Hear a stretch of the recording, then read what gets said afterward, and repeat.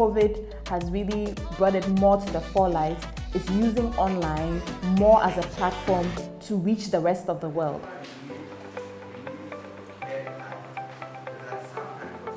We deal with innovation, digital skills, critical thinking, and problem solving.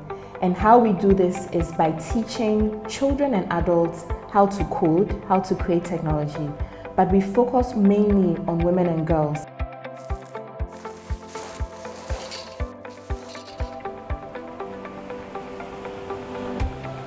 We digitized the whole Zanzibar island, and we have a building footprint of around 500,000 buildings.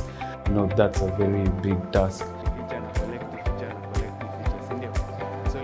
Microtasking is basically breaking down a big task into smaller tasks that can be done by more people faster. It's very digital. Everything is digital, so we just train you and then using like WhatsApp, give out tasks to people, and then payment, you know, you can do payment via mobile money.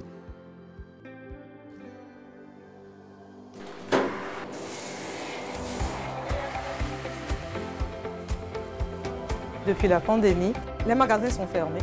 Pendant que l'atelier, le magasin était fermé, j'ai eu l'idée de lancer ou de développer un site en ligne pour pouvoir introduire les produits qu'on avait déjà. Le site en ligne ou le magasin en ligne permet à ce que nos clients de loin ou de près peuvent toujours accéder à ce qu'on a.